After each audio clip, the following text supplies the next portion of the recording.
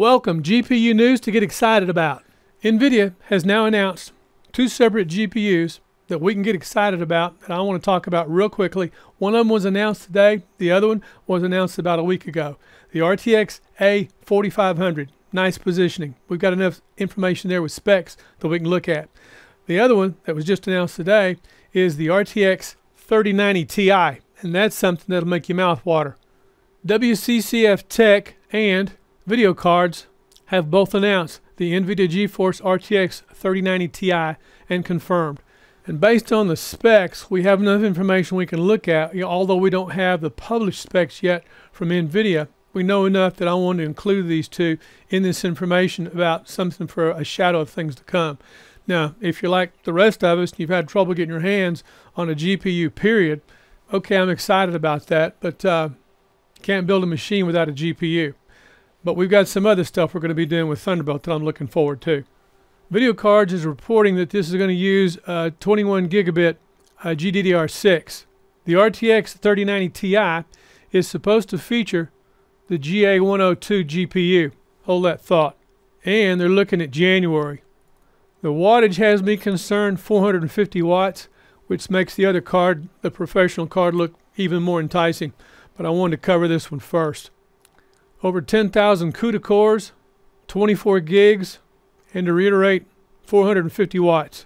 Well, I don't know about you, but that makes my head spin thinking about a GPU, 450 watts. I mean, it wasn't too long ago, what, 10 years ago, we were building computers. We had 500 watt power supplies for the whole thing.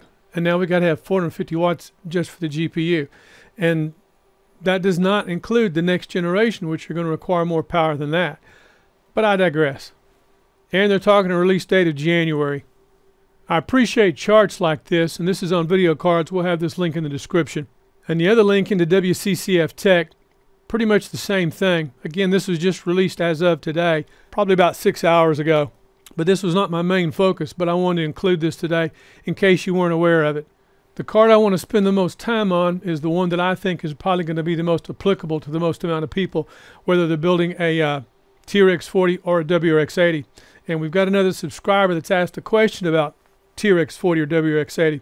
So I'm trying to think how to present the information to you guys, because he's already built a TRX40, but now he's contemplating building WRX80 because in that machine right now he has two RTX 5000 GPUs, not the A, but the 5000 series. So it's a bit of a conundrum how I want to present that to you guys, because even though he has it working, I'll save that for the separate video because I think it's fascinating what some of you guys are doing.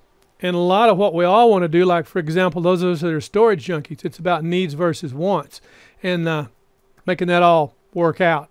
My focus is on the NVIDIA RTX A4500, and this is information straight from NVIDIA because they now have the specs published.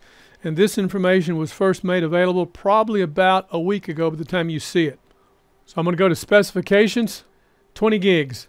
Contrast that with 24 gigs. 200 watts power. That's a whole lot friendlier, 200 watts worth of power. That means like for the system we built, which is the Gigabyte TRX40 Designare, we have a Superflower power supply in here, 1300 watts. Plenty to cover whatever we need to do, upgrade, whatever. Whether we've got a RTX 2080 Ti or whether we have an RTX 3080 or whether we do something like a, like this.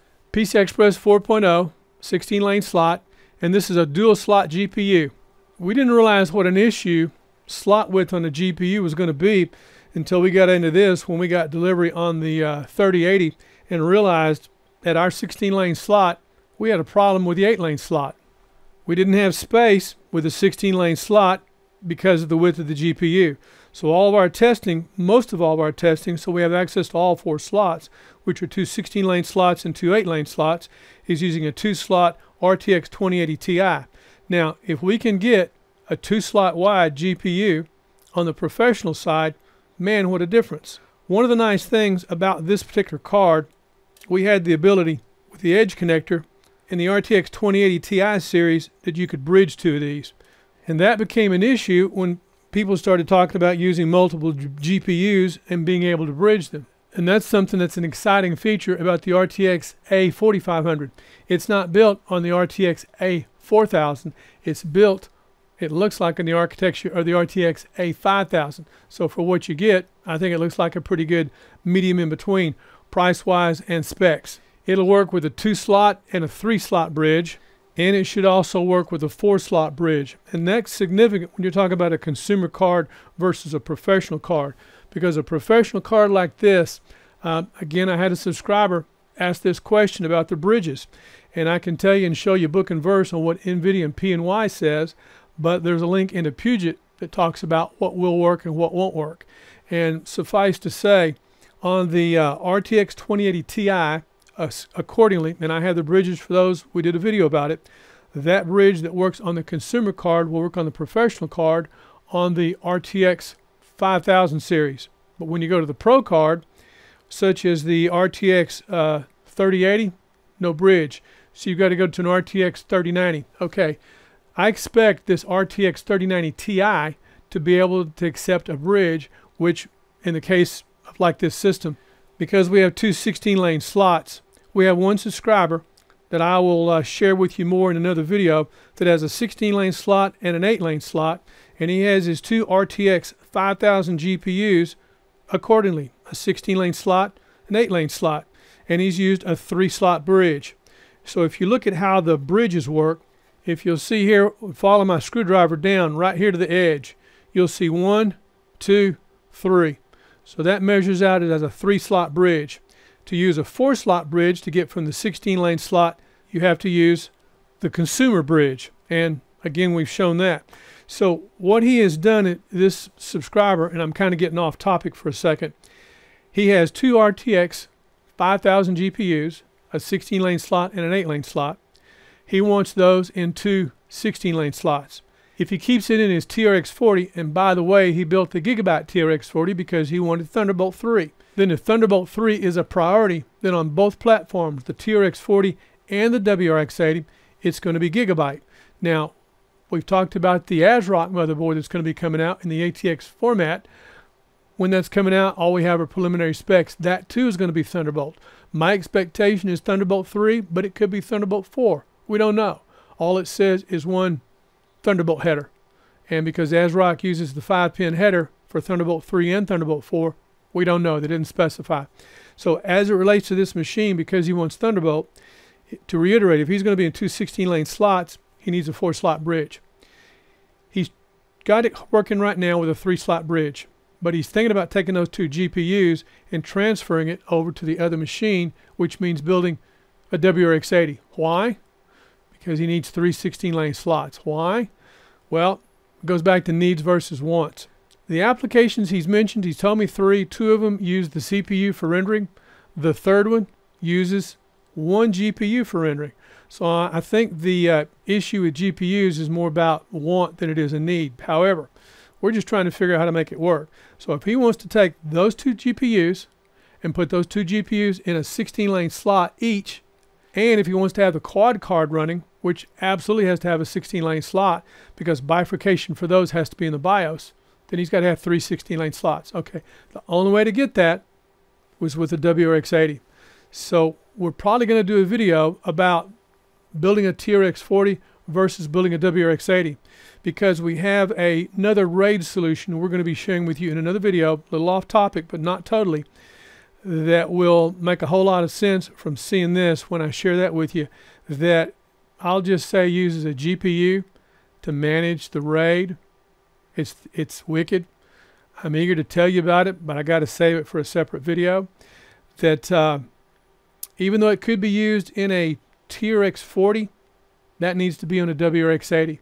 So there's a lot of stuff going on that I'm eager to share with you, but it's important to share this with you right now because for those that don't like or that do like what the RTX A4000 has to offer, but yet are really have your mouth watering about what the RTX A5000 can do, but don't like the price, I think the one in the middle, the RTX A4500, because of the two things you can do with the A5000 that you can't do with the A4000, the bridge, and also you can sync the cards if you choose to do that, and I think that's a big deal. Some of this information is a little hard to pull out because it is so interrelated, but I got to tell you, it's pretty exciting. And I'll also have a link up in the video cards where they talk about the NVIDIA preparing for the RTX A4500 workstation card. Again, 2 slots wide. And if we look here at the GPU that's being used on the RTX A4500, the GA102 GL versus the GA102-350 on the RTX 3090 Ti. And something else I had not noticed as I'm looking down here in the fine print, this is going to have a motherboard specific sensor info for the Z690 on the Asus and the Z690 on Gigabyte for that 16-core CPU. I'm curious about that. Now, even though the RTX 3090 Ti is going to have 10,000 CUDA cores, and yes, it's got more CUDA cores, it's also going to require more power. According to the specs that have been leaked, instead of 10,000 CUDA cores on the RTX A4500, we're going to have a little over 7,000 CUDA cores. My expectation, that GPU is probably going to be right in the middle price-wise, so you're probably looking at around $2,000 for that GPU. What's it going to be for the RTX 3090 Ti? I have no idea. You know, trying to find an RTX anything right now is scarce as hen's teeth. But because I've known about this, I'm glad I waited, because when this came out today, I wanted to include this on these 2 GPUs. I also ran a quick search on PC Part Picker looking for GPUs, and the only parts that they have listed that we are talking about are an A4000 and an A6000. They don't even show the A5000 in the list, and I was really surprised about that. So looking at the spread of 1645 to 5000, I would expect we're probably looking, based on the 5000 being right at 3, I would expect the RTX A4500 to be right at about $2,000. But I had to share that with you. Now on B&H, I have a link that takes us up into graphics display cards, and I'm going to select.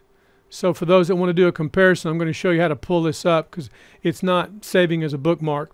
But I'm going to show a comparison for the RTX A6000, an RTX A4000, and an RTX A5000. And the RTX A5000 looks really good at that price, but if it's not available, it's not available. But if the RTX A4500 comes in at $2,000 with just a little bit lower CUDA cores and 20 gigs of video RAM instead of 24 gigs, I'm eager, I'm excited, I'm interested. So we'll compare these items. I think that link will stick, so I'll have that up into B&H. A6000, A4000, and A5000. So for those of you that want to compare, just based on the specs, and these are all PCI Express 4.0, 16 gigs, 24 gigs, and 48 gigs, and the other one we're talking about blows my mind when you think about it, but 20 gigs for a GPU, which puts us right in between specs-wise and price-wise, to reiterate, of the A5000 and the A4000. So an A4500 looks like something that's probably going to be bang for the buck. Again, it's just a matter of getting our hands on one. So, and again, probably after the first of the year. So I hope you guys enjoyed this. My name is Gil Boyd. This is BuildOrBuy. I want to thank you for watching. We look forward to seeing you next video. We're out.